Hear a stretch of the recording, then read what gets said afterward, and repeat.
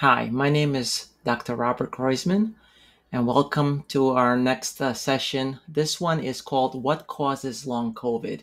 I didn't intend to do a secondary or part two video on long COVID symptoms, but because of your questions, I decided to go ahead and do it. So, what are the current hypotheses? Now, these are hypotheses, they're not fact, they're not definite. These are thoughts of what can cause long COVID. One is autoimmune response.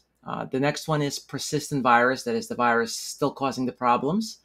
The third one is from chronic inflammation. And the fourth one is from microclots. What about dysautonomia? That's kind of a fifth hypothesis. There's a large website dedicated specifically to dysautonomia linked to long COVID. I listed it right there. As you know, I'm a big proponent of the stellate ganglion block, doing the dual block at C4 and at C6 for the injection. Also, the vagus nerve stimulation using the TENS unit. And of course, the vagus nerve based exercises.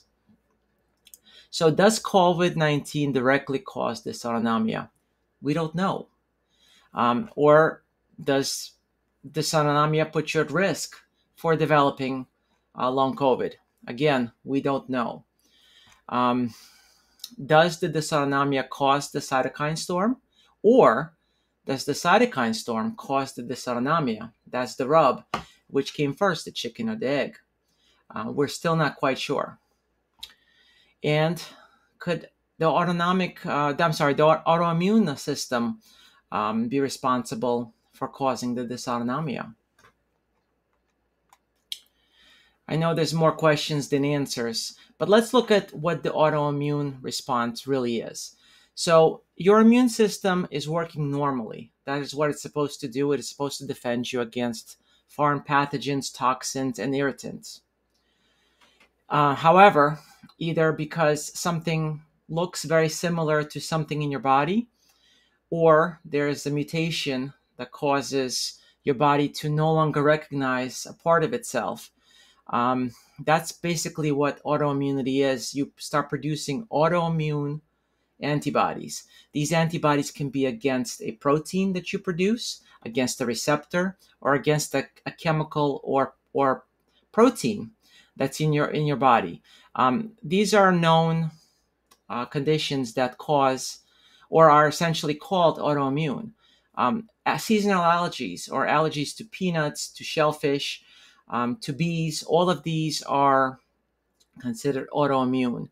Hashimoto's disease, that's a problem with the thyroid being too low because the antibodies attacking a part of the thyroid. Graves' disease is the opposite. It also involves the thyroid, but the antibody causes the thyroid to release more thyroid hormone. Type 1 diabetes mellitus, who knew, is caused by an autoimmune situation. Multiple sclerosis now is known to be a result of autoimmune problem. Myasthenia gravis, where it attacks the neuromuscular junction, causes weakness in the face, sometimes even breathing. Sjogren's syndrome usually affects the face, salivary glands, and eyes. You get dry eyes, dry mouth, that sort of stuff. Psoriasis, both skin plaques and also affecting joints. Rheumatoid arthritis, that's a big one.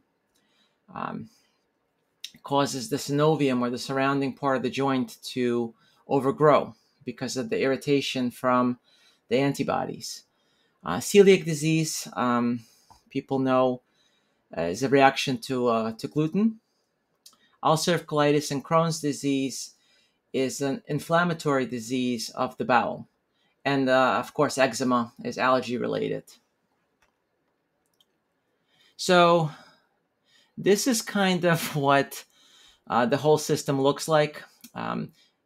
We're talking about the immune system plus the way antibodies respond and react, and all of these mediators that are involved in this entire process. Interleukins, tumor necrosis factor. I mean, there's just a lot of things happening. I like to think of it like an assembly line. All it takes is one person in this assembly line to not do the right thing, and the whole process falls apart. It doesn't do well. So that's essentially how both the immune system, inflammation, and the clotting cascade work. There's managers overseeing and telling people to stop. There's bosses and administrators of them that make them go or stop or use a different part. So that's essentially kind of how I look at this whole system. So what's involved? What is inflammation in general? So the short of it is you need inflammation. Inflammation is necessary not only to get rid of something that's foreign to you or dangerous to you that needs to be removed, but it's also involved in healing. And there's two main categories for this. And even though I simplified this, it's still a headache to try to get through. So the short of it is that there's inflammatory mediators and there's inflammatory cells. That's what's involved. So things like cytokines, they tell the white blood cells or the inflammatory cells to be produced. They're encouraged to make more of them. Whereas chemokines basically correct and tell where these white blood cells need to go. So there's a lot of substances that are involved, including interleukins, prostaglandins, leukotrienes, histamine, serotonin, and I'll get to thrombin here in a minute, and tumor necrosis factor. So all of these, there's many interleukins, there's dozens, there's many prostaglandins, there's leukotrienes. So when we say inflammation, well, what are we really targeting? It's a very large kind of pool to target. And when we say anti-inflammatory, it may only affect one part of this inflammation process, but not the others. And because there's so many cells involved, for instance, there's many different T cells that have different functions. And because there's so many different cells that are involved in either releasing these mediators or responding to these mediators, it's a very complicated system. Clotting is absolutely involved with inflammation. That's why I have the thrombin listed right here.